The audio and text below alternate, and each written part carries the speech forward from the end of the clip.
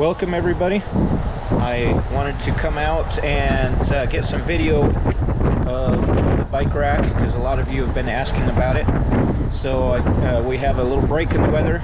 It's pretty windy out here today, but we're gonna get this done. Hopefully the sun holds out. It's trying to get cloudy and rainy again. So anyway, let's just get right into the bike rack. I'm going to try to give you as much of the description as I can, and then I'll put some measurements in the description of the video. And then if you have any questions, just comment and I can maybe answer them for you. So here we are. Here's the rack. I kind of based it off of a Velocirack, but I took some ideas from some other racks as well. It's got the loops on it. I had these particular ones made, but on my old rack, I made them myself. I would definitely make these myself again. It's pretty easy to do. You just have to have a metal table and you weld a couple round pipes to it, and you just need a torch and heat it up and bend them around. I used 5/8 instead of 3/8 this time on it, and everything's built a little bit heavier this time than my old rack because of just the strength because of my e-bike. I was hauling 3 and 4 e-bikes around, and so we needed that extra strength. These rubber bands right here, I would not suggest those. I still have not found the right thing. As you can see right there, that one is broken. That's what they do. As you can see, I still haven't even painted this yet because I'm not 100% done yet. But I put 6 on this. I've rarely ever used 6, but I think that eventually, like next summer, we will again. And another thing that I did is I put a pivot down here. I used 2 bearings instead, and that really made a difference. And then right here, this is kind of my safety latch, and I'm gonna be on the back side right here. I'm gonna be putting a quick latch so that it'll just go up, latch, and then I can put my pin through there. But as you can see, that spring, it helps so that once you get the bikes on there, it helps push it back up into place. But there's the rack. Lean down, and what I did here, I just have this piece so it can go up and lock it into place. And then I put one of these on it to help so that I'm gonna try to grab it here. It shakes the whole rig instead of just the hitch part. But I also have right there is a bolt or all thread. Get the mic up to my mouth again. There's some all thread right there that goes all the way down, and on the back side it's tapered, so you just twist that and the tapered piece comes together and locks it into place. So between the two of those, I have no hitch, flex or anything. And with these bearings and stuff, that's really made it a lot stronger as well. So that's pretty much it without giving you the measurements as of just yet. But we will get this video out and I'll get some measurements for you, because the measurements I've found that they work really well. I did use 1x3 or 3x1 square tube and 3x2 for the upright, and of course, you know, that's just a hitch, super thick down there, and some miscellaneous scrap from there. But basically, you're gonna have to have a little bit of ingenuity to figure out how to build this,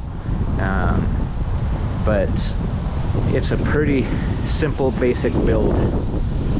So appreciate you watching, and I hope this helps. And okay, so I was trying to do measurements and everything and figure out how to explain to you the size of everything, so I'm just doing a video.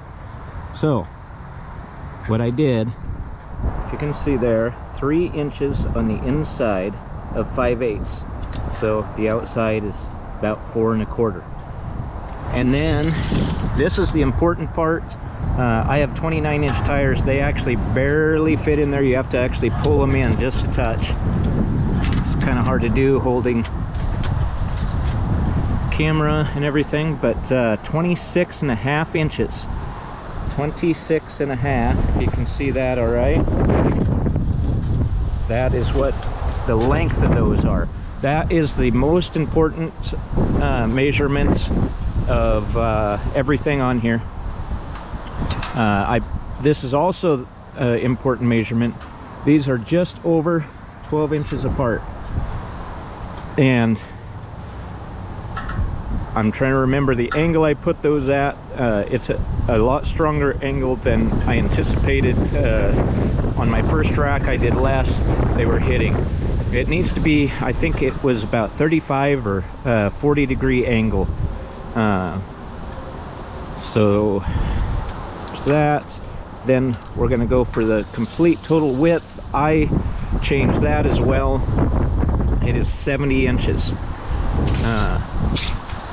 My old one was a little narrower, and I wanted to space the bikes apart. I think they were only 10 inches before. So that's also important. And don't do what I did here and just didn't extend this out. You got to have this little piece here so when the tire comes in, has something to sit on. I had to add that on, not that big of a deal. And then I'm going to cap the ends too. While we're right here, if you can see in there, that is a threaded rivet, and they make a special tool for that, but that's what I did so that I could thread in my bolts, so that I had these, which are very helpful for this. But I'm probably not going to go with those ever again, and I'm going to have to figure out what I want to use. I've been using 12-inch bungee cords, and those have been working pretty decently. So another pretty important measurement, and this depends on your vehicle, is the height of the rack. These here are about 11 inches off of that, which I guess I didn't give you that measurement. Those are 12 inches long. And then the height here, my old one wasn't long enough or tall enough, so I had to change that. The tube is 48, the wind's catching it, but it's 48 inches.